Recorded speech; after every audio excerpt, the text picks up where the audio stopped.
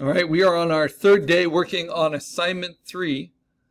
So I'm going to go right to it in Canvas under assignments and where we post it.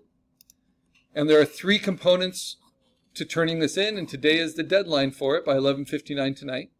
The 3 components are your rough storyboard sketch, your finished GIF animation, or finished wherever you are today, and then your refined storyboard. Wait to do your refined storyboard until you're happy with your finished GIF animation, or at least as happy as you're willing to be before moving on to the next project, right? Animating there's always things that can be improved, and there's a reason it takes more than a week to do it professionally. Remember that there is this mentorship presentation linked in the assignment. If you want another viewpoint on how to use the tools to make a simple kind of animatic. This is by a past digital honors student. And it helps because this tutorial is all using Photopea and then using the GIF Maker site, easygif.com maker, that we're going to use to actually animate our work. So just another viewpoint for that. So far, I have posted my inspirations, the asset from earlier in the class that I designed, my exercise 2 emoji, my rough storyboard. This is the only thing that's required that I've posted so far, the rough storyboard.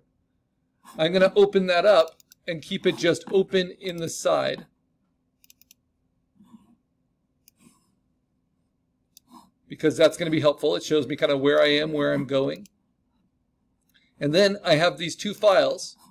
I have my assets file and I have my stage file, assets and stage. They are both PSD files. I'm going to open those up in Photopea. And just one at a time, I'm going to open up my assets first, drag that in. And then I'm going to say File, Open, and open up my stage. Yes, bless you. And we're in kind of allergy season now, right? Remember, I have hand sanitizer, masks, and Kleenex are right up here if anyone needs it. All right. So if I open up now the stage, notice I give them a different name, and I also give them a different color before I start, so they're easy to find. But as soon as I save them, that little color dot is going to go away. So that's the way I see that I've saved them out of Photopea. I start with the stage because this shows me the frames I have so far, what I completed my last work day on this, right? And usually if I worked as an animator, the first part of my work day would always be reviewing what I worked on the day before with critiques from coworkers and from the art director. You might do that for an hour to an hour and a half. And before you start on your new work for the day, you clean up the critiques you got on your previous day's work, you know. So you can ask yourself, we don't have endless time for this. We're not working for a professional company. We're just trying to learn the tools for ourselves. You can ask yourself, or just remind yourself of what you've been doing and kind of the timing of it, because now we're trying to get into that same mode and adding on. So I'm basically between these 2 frames right now in the story. He's sucking in the fish, and that's the last animation frame. So now it's actually pretty easy because I don't need the fish anymore, and I don't need this specialized asset with the open mouth. I can just go right back to the cat with its eyes, right? So the mouth closes, and now I'm going to play with the color of the cat.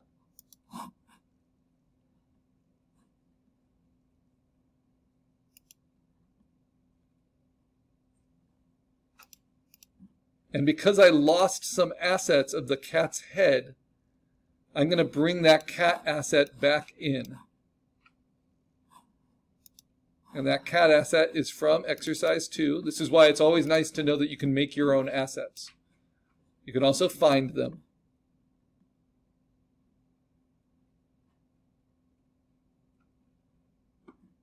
Actually, I could even bring in a different version, maybe. Is it different? Let's see. Oh, it looks like it's the same. I was thinking maybe I can bring in an earlier version. Could be interesting. No, they're not as good.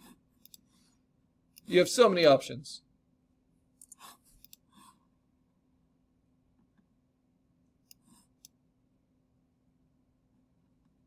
All right, so I'm going to bring in that new asset. It comes in as a smart object. I have to place it, right? So I'm going to scale it, get it sized.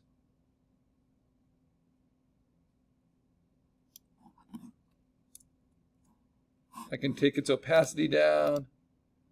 This is all because I accidentally flattened my assets. Remember, Option Command T for free transform.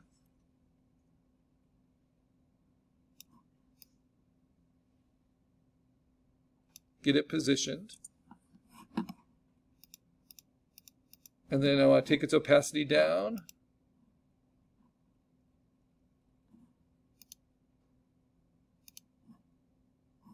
Oh, this is going to be tricky to think through. Let's see. Oh, no, this is what I want. Awesome. Okay, so what I'm going to do is I'm going to use the lasso and select it around this asset. And then I'm going to move that selection to my cat here with its eyes removed, remember?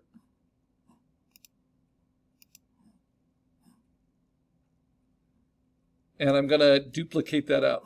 But first I have to invert it. Select inverse. This is also, I can change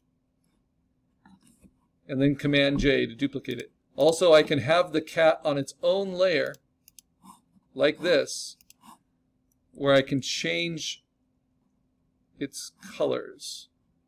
Oh, I'll put the eyes on top. There we go. Okay. So this is the one that's going to modify. And because I want the color to change to a sickly green, I'm going to already build that in. So I'm going to duplicate it. This cat asset. I don't need this smart object anymore. And on the duplicate, I'm going to use my image adjustments. I can do this a few different ways, but this is just a really fun, easy way. And I'm going to go right to hue saturation. Usually I do levels, color balance to kind of make something match. Here it already matches. I just want to mess with the hue saturation. So I'm going to change the hue. And I'm going to do something called colorize, which will push everything into one hue. Now, the eye looks all funky, so I'm going to fix that. But first, let me just pick the hue I want. I'm going to go from the back. I want it to be a sickly green.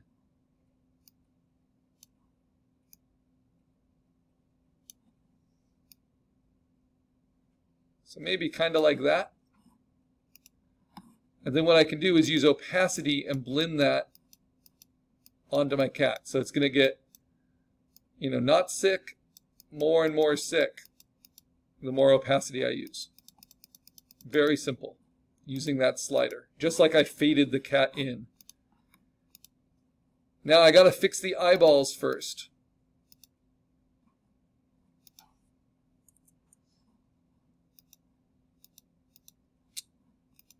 And the way I'll do that is by simply copying them from the merged layer here. So I'm going to say Option, select both of these, holding down Shift, why not? And then say Option, Layer, Merge Layers, while holding down Option. So now I've got a combined head here. On that combined head, I'm just going to steal the eyes. It's a little creepy with a cat head, taking the eyes out, but that's just what I'm going to do.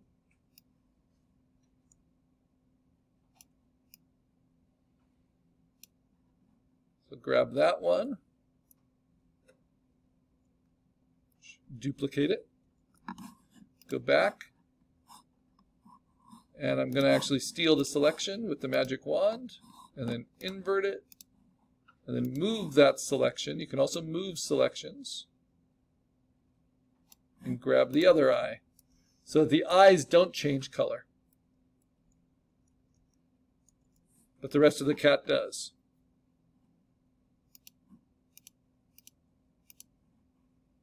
So what is this going to look like? How did it get locked? Okay, so it's going to look like this. You see how the eyes will stay yellow, but everything else will go kind of greenish, even his whiskers. Now, if I really wanted to be picky about it, I could cut out his nose and have that not change, have his whiskers not change. It's just how detailed I want to get. And yeah, I don't care that much at this point. So there's always new things you can do, but this will be enough to change him from being straightforward to being looking sickly. So this is where I left off. So I need to turn that background back on. And then this is the cat looking forward, right? And that's a frame, that's ready. So how do I do it? I'm going to save it before I flatten it, because I've built new assets now, all this, the sickly green potential. And now I'm going to say layer flatten, very scary. I can see it in my history. Select all, edit copy. As soon as I've copied, I go to before flatten image in the history, so I get all my layers back. Then go to my stage, go to my top layer in my stage, and I say edit paste. So I have my next frame. And then I can hit Command S to save. What you don't want to do is to save after you've flattened, because then you lose all your assets. All right, so now, turn all this stuff back on. Turn the eyes on. Rebuild my last frame. Save it. Now I start making him green. And it's going to be super simple. I'm just going to take this opacity. I can take as many frames as I want. But I'm going to make it go pretty quick. So I'm going to go in 4 frames from 0 to 100. So my first is going to be 25% opacity. And his eyes are going to stay perfectly still, because that will focus us more on the color change. And he's going to look kind of inwardly concerned. That's my hope. So what do? Save it. Say layer, flatten image, select all, edit copy, go before I flatten the image in my history, then move to my stage, and edit paste. I'll do it with shortcuts the next time. So there we have our first slight color change. He has kind of a green aura around him. And you can save your stage as you go. I'm at 22 frames. Now, I'm going to change the eyes a little bit. I'm going to actually have them go this way first.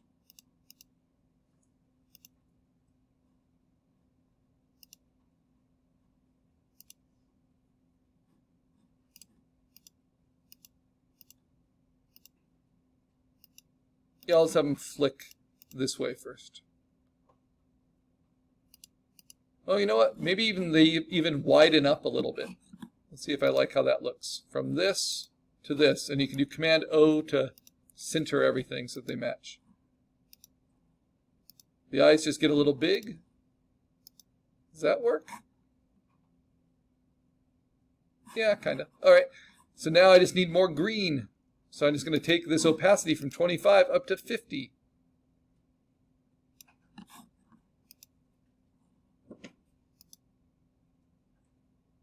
Now I think I'm going to turn off those eyes so it's more directional.